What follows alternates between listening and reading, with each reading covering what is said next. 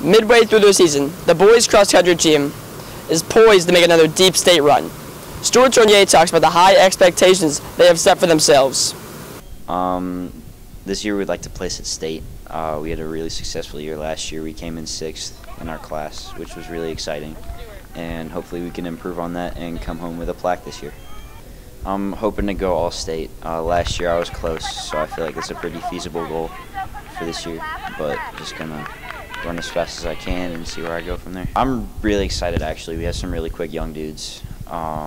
And I feel like they're going to do really well. I feel like they're going to step up, and I'm excited to see what they have to offer, see what they bring to the table. I spoke to Beckett Friedman about what it's like to be a freshman on the cross-country team. Well, definitely trying to get that mile time down and I guess 3-mile, 2-mile time down, but also trying to bond with the team more and, you know, learning more about them and then just hanging with them a lot more. I'm trying to get under 20 for the 3-mile, but I guess we'll see what happens. My brother did a lot of running before me, and then he joined in high school, so he kind of got me into it.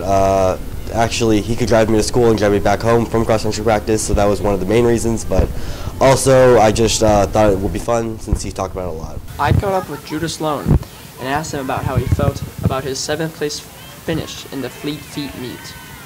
I felt like I did really well. There were a lot of really fast runners out here, but it was fun to pull through and finish strongly.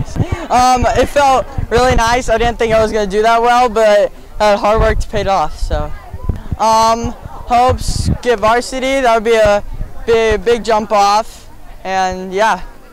This has been Josh Stone with BCH TV.